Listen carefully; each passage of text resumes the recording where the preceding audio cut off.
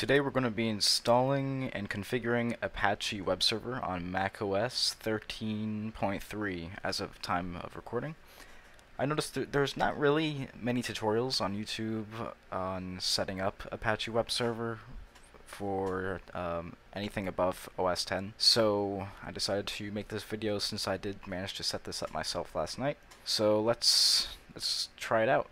Prerequisites: we're going to want to have Homebrew installed by going to brew.sh in your web browser. You can just copy this here and go to your terminal window, paste it, and click enter.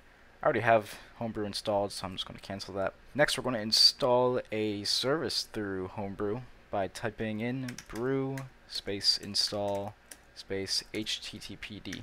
So httpd is the service we'll be installing, and essentially that is what's going to let us run the server to our local host. So let's click enter, and I have it installed, so cool. Let's go back to our browser, close the Homebrew window because we don't need it anymore.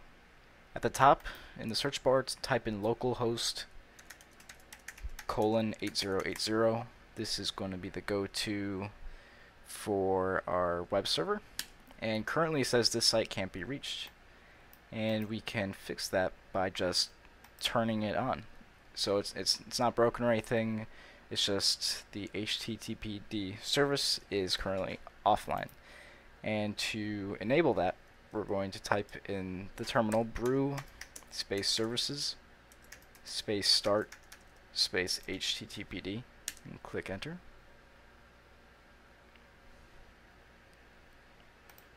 Okay, so it's now started. So let's go back to our web browser and click reload. And cool, we have an index of web pages here. And you might be wondering, well, how do I edit these? How do I set something up here? And I just have this set up because I made a little web page last night just to test it around. So to actually get there, we're going to go back to the terminal, type in cd space /opt, and let's just see what's in this directory. So yeah, we got Homebrew, so go there, and I believe the next directory we're going to go into is var, and then yep, so www is where our website files are located. So let's go there and let's open it. Alright, new Finder window just popped up. This is where our files are for our website, and we can edit these as we want in VS Code or whatever IDE you're using. And as you make those changes will update on the web server, the Apache Web Server. So that's pretty cool. Next, I'm going to show you guys where you can configure and edit the default config for Apache. And that is right. So if you're on Apple Silicon like I am, you're going to type in nano/opt/homebrew/etc/httpd/httpd.config. So this is what you would type if you're on Apple Silicon. If you're on an Intel Mac, it would be, instead of opt/homebrew, it would be usr/local. So let me show you. So if you're on Intel, it'll be /usr/local.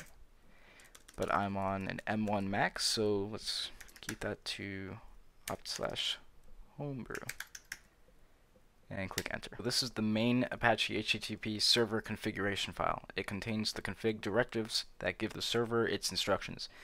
And if you just go down by clicking the down arrow key all the way down, you can find the listen ports and other modules as you just keep going.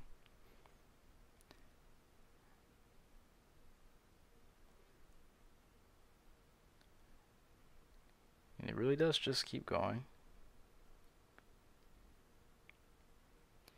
But the file path is in each is listed in that list. So let's go back up. Oop. Yeah, see, this seems to be its own thing within terminal, so it's not like you can just scroll up. You have to use the arrow keys, which I think is pretty cool, even if it's a little inconvenient.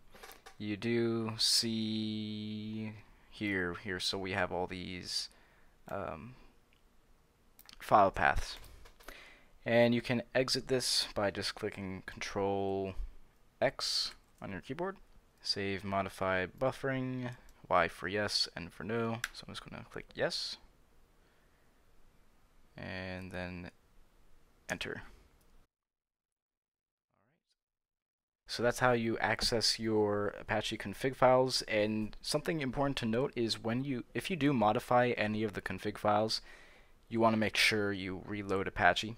And the way to do that is by typing in brew space services space reload space HTTP. As simple as that. And now I'm just going to stop it because I won't be using it anymore. And that's how you stop the server.